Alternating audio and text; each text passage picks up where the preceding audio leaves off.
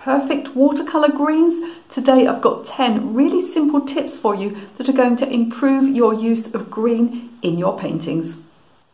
Welcome back to my channel. If you are new here, my name is Michelle, and on this channel you'll find watercolor, drawing tutorials, even a little bit of mixed media, motivation and business too. Please do consider subscribing. If you click the bell icon, you can get notified every time I have a new video for you. I make at least one free video a week here on YouTube on a Thursday with extra content for Patreon subscribers.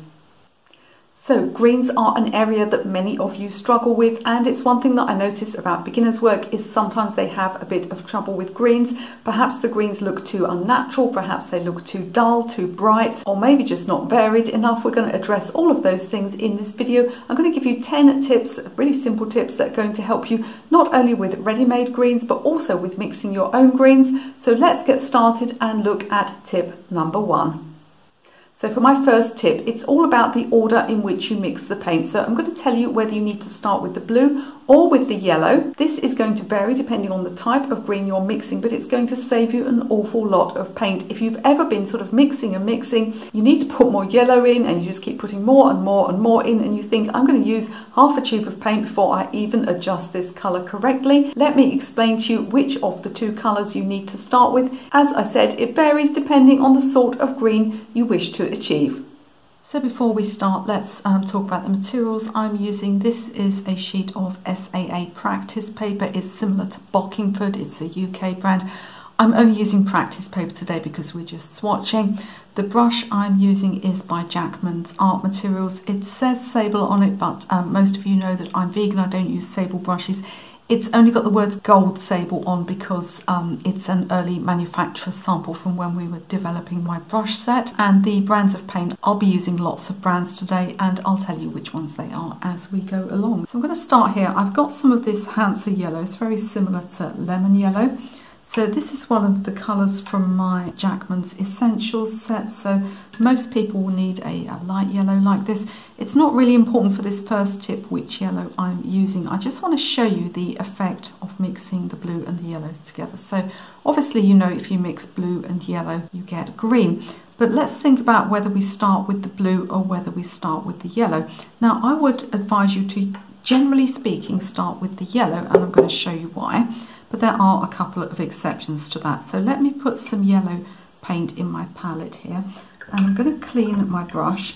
Many of you asking me as well where I get these ceramic dishes. I'm afraid I just pick them up in places like kitchenware stores. They're not actually paint palettes, but I really love them. I think this one's for dips or something like that. I've also got now, I've got a touch of this phthalo blue here, which is also my Essentials set. I'm going to just take a tiny swipe of colour on it. I've got the tiniest amount of paint, so let's see what happens when I add it to the yellow. Straight away it goes green, and if I get some more I can make it greener. So there we have, we've got a really bright green, which is typical of using a bright yellow like this and a phthalo blue. So let's swatch that one. So we'll put some here. Now you'll notice that it took hardly any blue to turn that yellow to green. And here's the problem if you start with blue. Now if you start with blue and you're looking for a light green like this, you're going to need to add so much yellow to it. You could literally end up having to add a whole tube of yellow if you had, you know, a serious puddle of blue to start with before you got a green this light, and loads of water as well. So you're really going to be wasting paint if you start with the blue. Now there are two exceptions to that rule. So generally speaking, I would start with the yellow when you mix your greens, but there are two exceptions. The first exception is when you want a very, very dark green. So in this case what we'll do, we'll use the same colours, shall we? I'll get plenty of this blue and I'll place it in here. I'm going to get a lot and not much water because I need to have a very dark green. And now I'll clean my brush and I'll take a little bit of the yellow, and it's starting to go, it's almost gone rather teal coloured there. Do clean your brushes between dips. I'm doing things quickly for the sake of filming. And we're starting to get a dark green here. Let's go a little bit further. I'm not going to stick this lid back on my paint, don't worry, without cleaning. And there we have our dark green. So in that case what I did was I started with the blue because I wanted a very dark green. Now there's a second exception to the start with yellow rule, and that's if I'm looking for a turquoise colour or an aqua colour. Now what I'll do is I'll start with a different blue this time. I'm going to start with a much softer, lighter blue. So I've got some Talon's Rembrandt Cerulean here. It's actually my favourite brand of cerulean. Cerulean is a colour that rewards getting a very good pricey paint rather than one of the cheaper ones. There are certain paints that are fine in the cheap section, but this is an expensive pigment. We've got a little bit of yellow leaking into it there, but I'm just going to add a bit more. So let's clean my brush and just get a little bit of yellow. Slightly too much there because it's cerulean is a very weak colour, so let's put some more cerulean in. So this is what I mean, you only need a tiny touch of yellow in this case. So let's go back here. There we are, we're starting to get that kind of aqua colour that I was looking for. There we are, we could put more yellow in, some more of this yellow green in here and go a little bit further with it. There we are, but cerulean is a very weak colour, so it's unlikely to be overwhelmed by the yellow in any case. So there are your rules. Generally speaking, if you're looking for light, bright greens, start with yellow. If you want a very dark green, start with blue. And if you're looking for a turquoise green, you again want to start with blue, and you want to pick one of the blues that is already on the way to being turquoise, such as cerulean, corallium, manganese blue, or even phthalo if you don't use it too strongly. At this point, if you're enjoying this video and getting some value from it, can I please ask you to do me a favour? Could you click the thumbs up, the little like button in the corner? YouTube rewards videos with audience interaction, so if you like, share, subscribe or leave me a comment, YouTube will push this video out to more people. I can teach more people how to paint. I'm so grateful to all of you who watch me on YouTube. Now, in many beginner's sets, ultramarine is the only dark blue that's included. Now, ultramarine will always give you a dull green. Now, this is not necessarily a good or a bad thing. It depends on the type of green you're looking to achieve. Let me explain to you the effect that mixing with ultramarine will have on your greens. So I've got some ultramarine here, and this is the Jackman's Art Materials Ultramarine, French Ultramarine Deep. French ultramarine tends to be a little bit more purple leaning than the standard ultramarine, but they're both very close. Again, this is a handwritten pot because it's a sample that I was sent. Now, let's look at ultramarine on its own. Often with beginner's sets, this may be the only dark blue that you're given, and you may be tempted to mix almost all of your greens from it. There are some sets that start out with ultramarine and cerulean. So let's look at this as a colour.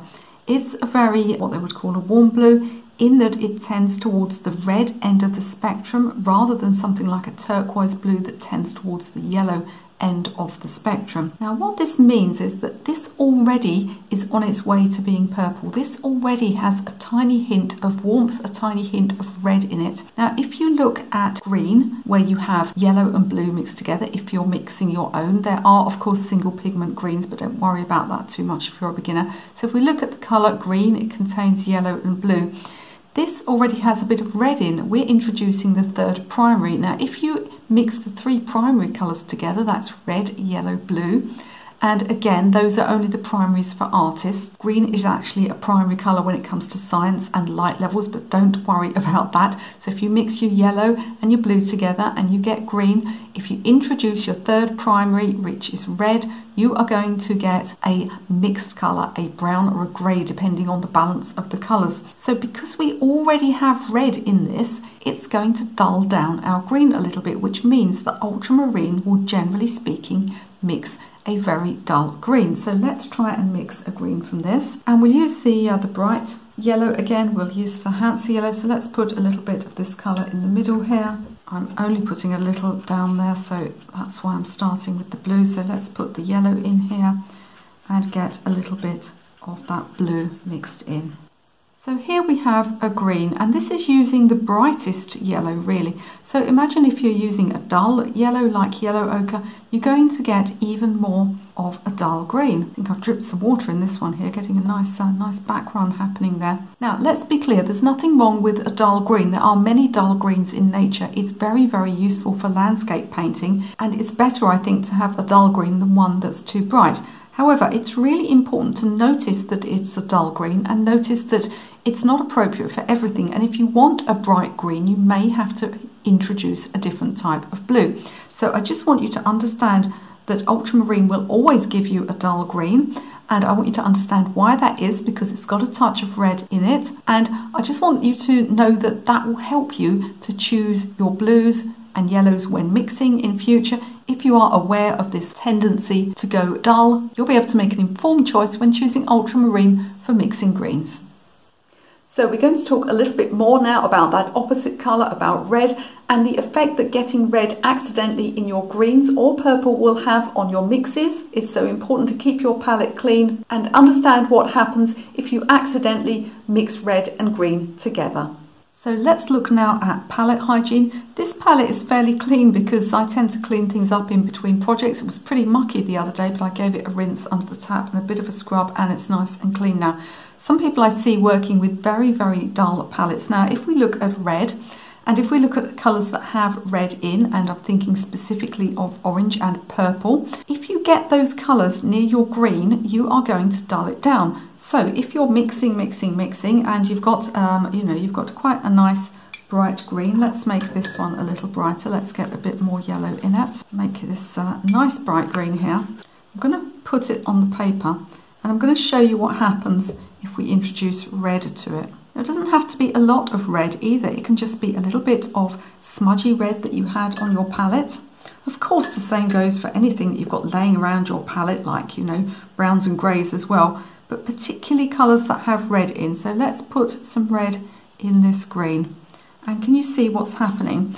It will either push it to brown or it will push it to grey. Most likely it will be brown, because you'll find that the overwhelming balance is towards the red end of the spectrum rather than the blue end of the spectrum. And can you see how that's dulled that down?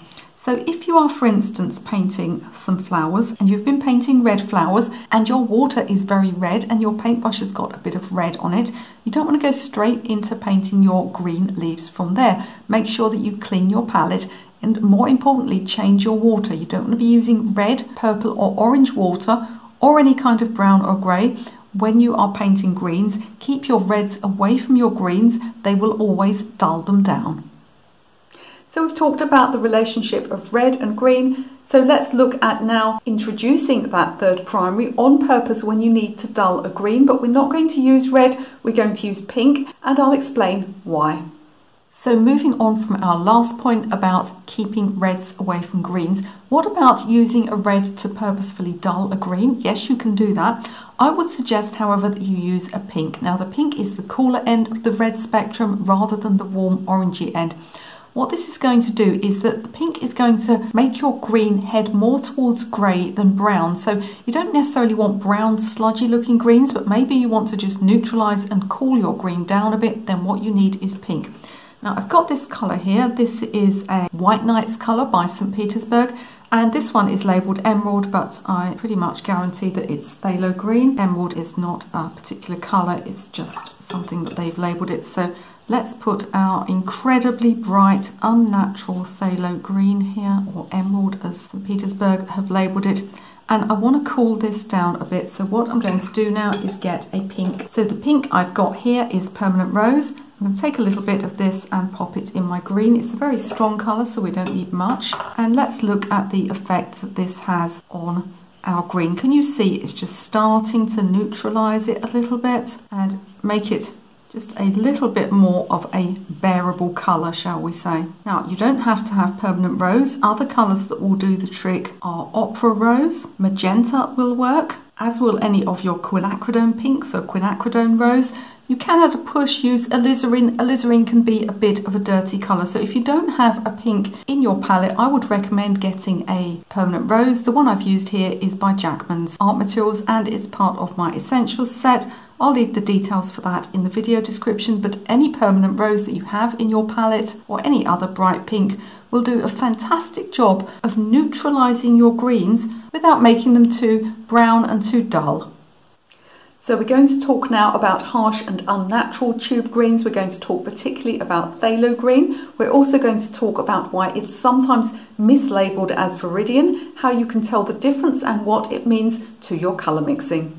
So let's look now at the problem of greens that are too bright. I made a video when I first started on YouTube talking about colours you should avoid as a beginner, and one of them I called Viridian. However, I wasn't talking about pure Viridian pigment. I was talking about paint colours in cheap sets that are often labelled Viridian. So this one is labelled Emerald, and that's another thing they'll sometimes call it. So this is Phthalo Green. I know that because I've just looked at the back and it's PG7, that's pigment 7, it is Phthalo Green. If you have a beginner's set that goes beyond the primary colours and goes into greens, you're likely to be given this one. It's a fantastic colour for mixing, but alone it is terrible. It looks awful. It's not very much like any colour you would find in landscape. You'd be very hard pushed, unless you were perhaps in the rainforest in Brazil or something like that, to find a green of this colour in nature.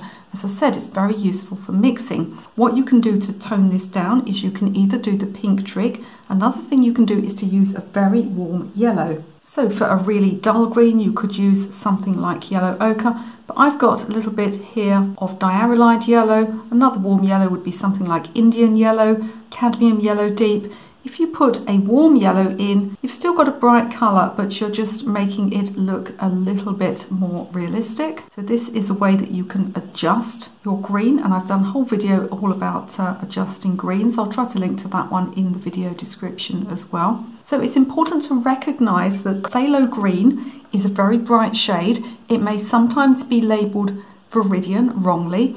It may also sometimes be labelled Emerald. Now, if I swatch it again, let's put it here like this, so you can see what it looks like.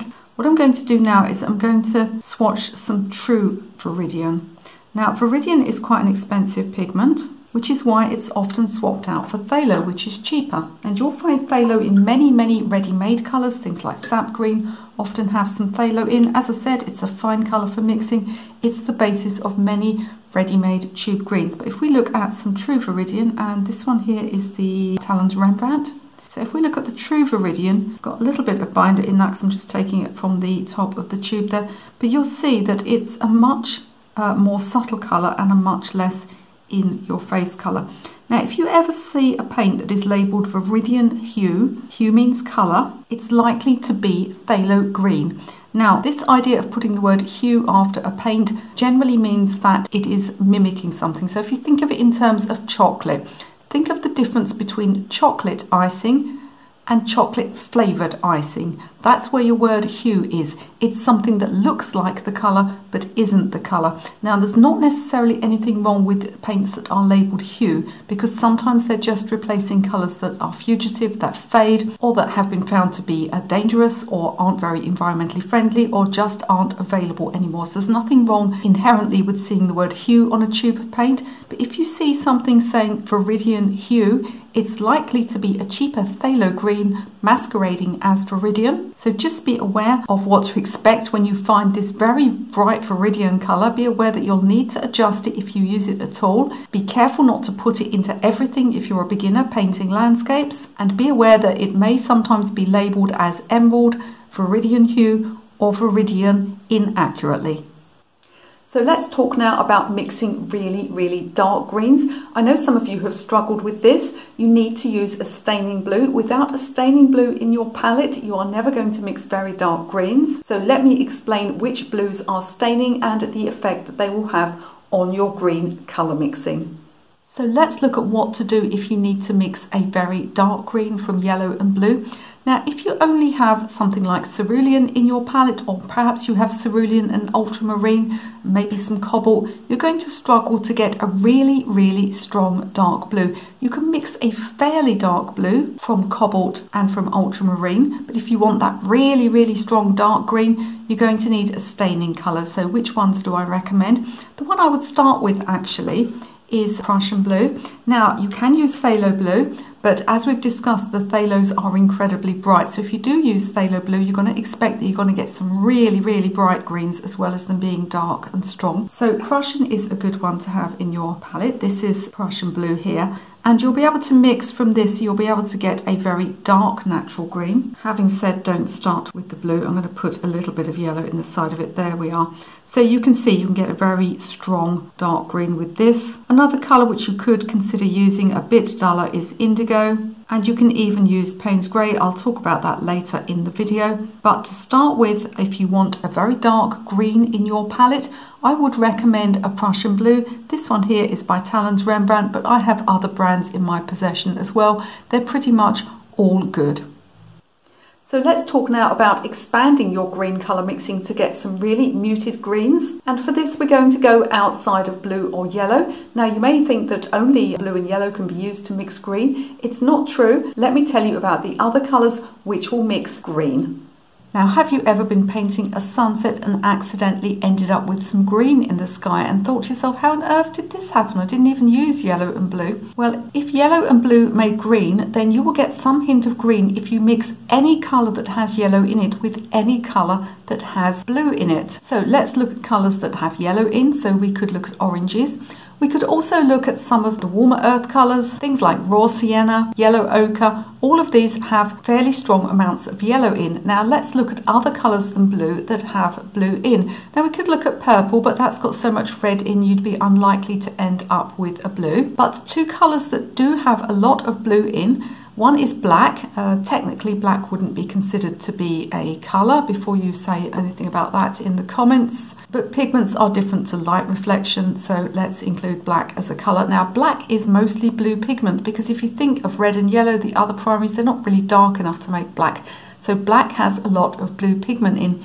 Likewise, we talked at the beginning of the video of mixing all three primary colours together. Now, if you do that with majority blue pigment, you'll end up with grey. So grey also has a majority of blue pigment in it. So therefore, you can mix grey with majority blue pigment with orange, which has majority yellow pigment, and you can end up with green. So it's important to be aware of this not only when you're trying not to mess up your sunset skies, but also if you want to get some much more muted, more interesting greens and you don't have a large range of tube greens. So I've got a little bit of permanent orange here. This is a Talon's colour, so let's pop some of that on the paper.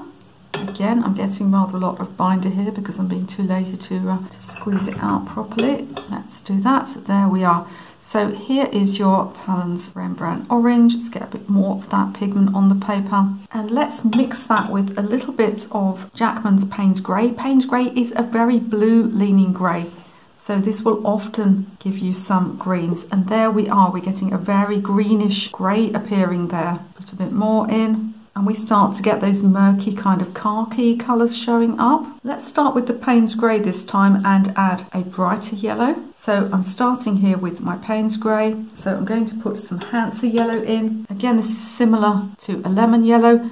And look at that, we've got a lovely sort of dull khaki green there. Now Payne's Grey is another staining colour. So again, you can get some really dull greens with it, but you can also get some really dark greens with it. So be aware that not only will blue and yellow make green, but any colour with a lot of yellow in and any colour with a lot of blue in may end up making a green on your paper. So one of the main mistakes that beginners make when doing something like a landscape or a garden painting is that all the greens pretty much look very similar. It can be hard to get an interesting painting. Everything can start to look too dull or too bright. Let me explain how to avoid this and get a much wider range of greens in your palette and on your painting, and the positive effect that this will have on your work. So for this next tip, I want you to have a look at all the greens that we've got on this paper for one thing. Apart from that one blue, we've mostly got greens here. And I want you to think about using a wide range of colours within a landscape. So often in beginners' landscapes, I see everything mixed from ultramarine, so everything is rather dull, or I see everything mixed from phthalo green. Everything is far too bright and unnatural looking, and you just don't have a full range of greens. Not only do I suggest that you fully explore the yellows and blues in your palette, but also you think about some other ready-made greens. You can get single pigment ready-made greens, and you can also get mixed ready-made greens. So let's have a look at a few more greens. This one here is fresh green. This is from my floral set of paints. So we have a nice fresh green here. It's quite different to all the others, isn't it? Let's look at another one that I really love, and that's Daniel Smith Green Gold. This is quite a well-known colour. It's absolutely beautiful. Let's swatch this one as well. Really, really interesting there. And let's choose a much duller green now. So this is one of my favourites as well. This is chrome oxide or chromium oxide green. This one is by Jackman's. I also own the one by Talon's Rembrandt. Look at that. It's a gloriously natural, dull looking green. So you can see all of the range of greens that are available as ready mixed colours, but also you don't even have to worry about ready mixed greens. I spent many years before I ever went near a ready mixed tube of green, just mixing all of my greens from a selection of blues and a selection of yellows.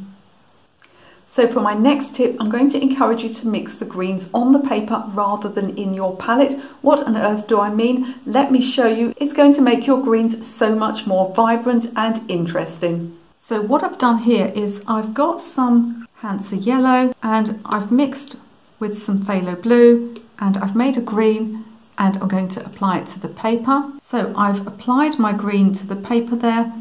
That's all very well, it's a nice green, but imagine if I was painting a large foreground on a landscape. It's rather flat and it's rather uninteresting. So let's look at the way we apply it to make it more interesting. Now what about if rather than pre-mix this green, I just put the colours straight on the paper. So I'm going to start with the yellow because that's the general rule, is start with the yellow and let's apply it. We'll do a larger patch here like so, and what I'm going to do then is put some blue straight onto the paper. Now that seems a little bit scary. In fact, I've changed to a different blue here. I've changed to ultramarine. But can you see there how you can get a much more interesting effect? We're still getting green, but it's a lot more textured and it's a lot more unusual. Let me do it again with the phthalo this time, which is what I meant to grab before. The fun of YouTube. Can't get the paint off the paper, can you? So here's my yellow again. Let's go in this time with the phthalo, like we did in this sample here, this first sample. And I'm just going to start applying that to the paper like so, and we can get a much more textured, much more interesting effect. Another thing we can do is we can start applying the paint and then gradually add other colours. So let's do more than 2 colours this time. So I'm going to go in here like this. I've got some yellow ochre here, which is a much duller colour. Let's get a bit of phthalo in that. Back to the yellow, some more of the phthalo and some more Hansa. So look at this patch of green if you were painting a foreground compared to the first patch of green here.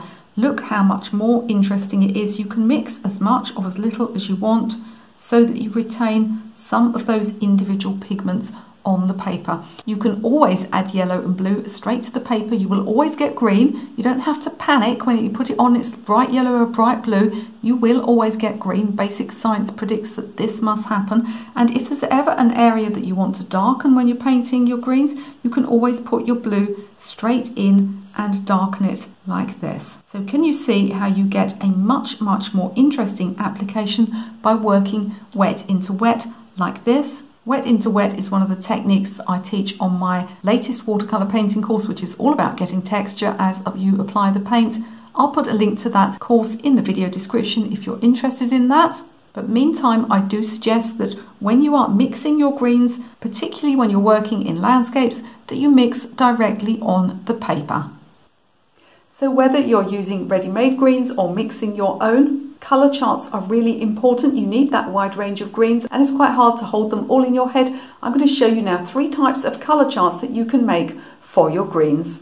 So let's talk about colour charts now. It's really important to make colour charts, especially when you're a beginner. It'll stop you getting stuck in a rut with your greens and ending up, as we said, with just one type of green throughout your whole picture. Now the first thing you can do is a mixed colour chart for your yellows and greens. This is a very old colour chart. I mean, this is about 20 years old. But what I've got here is I've got my yellows along the top and then I've got my blues down the side, and wherever they meet, a bit like a map reference, you go along. So cobalt blue, cadmium yellow deep, we get this sort of green. Now, of course, there's a huge variation, and we're going to talk about that in a minute, between how much yellow and how much blue and how much water you put in. So this here just gives you an indication, and you'll see that I'm getting the brightest, clearest yellows around here where I've got my lemons. If I go up here to where I've got my yellow ochres, I get really, really dull greens, and the same along the bottom here with my Payne's grey. I get dull greens. With the cerulean blues, I get delicate granular greens. So by mixing your blues and yellows like this, you will be able to make a little chart of all of the greens that you can mix from the colours you already own. If you include things like orange and grey that we already talked about, even black, you'll get a massive range of greens just from a few basic colours in your box. The second type of colour chart that it's useful to make is from your ready-made or tube greens. So this one here is fresh green. This is a mixed pigment colour. As I said, this is a colour that I designed. And what I'm going to do is I'm going to make a different type of colour chart this time. I'm going to make a chart that shows what this colour looks like when it's really dark and also when it's diluted down. Of course, you could mix it with other colours. You could mix it with other yellows and other blues. You know, colour mixing charts could just go on forever, but this is really useful. And I actually advise that this is the first sort of colour chart that you make for all of your colours, including your reds, your purples, anything else, is a chart that just shows you what each of your colours look like when they are watered down. So what you're going to do is start with the colour pretty much as dark as it goes, and then you're going to come across and just start adding more and more water. And this is going to give you a great indication of what this colour looks like when it's watered down and what it looks like when it's really dark. And especially with things like the reds where they water down into pinks, you're going to find a huge amount of variation from how the colour looks when it's very dark to how it looks when it's very pale. So this is a colour chart that's great to make for your ready mixed greens. It will really show you exactly how they're going to look on your picture.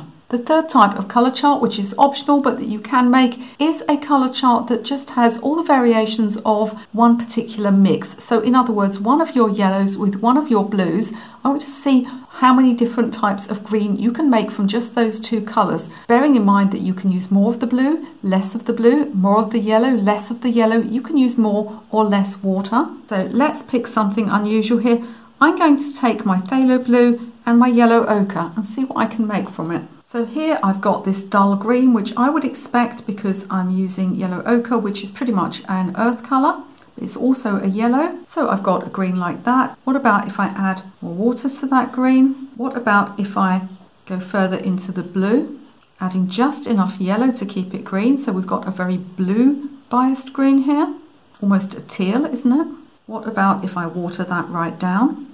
That's a pretty colour, look at that. What about if I continue with the watered down, but I go more into the yellow?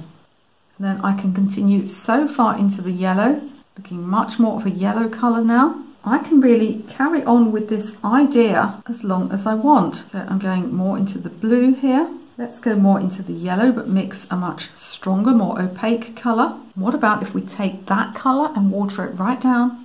So you'll see where I'm going with this. So within one single mix, so I've got phthalo blue and yellow ochre, I have made all of these greens. I could probably take it up to as many as 10 different greens by varying the amounts of water, varying the amounts of yellow and varying the amounts of blue. So I want you to think about the blues and yellows in your palette and consider what a huge range of greens you have already at your disposal.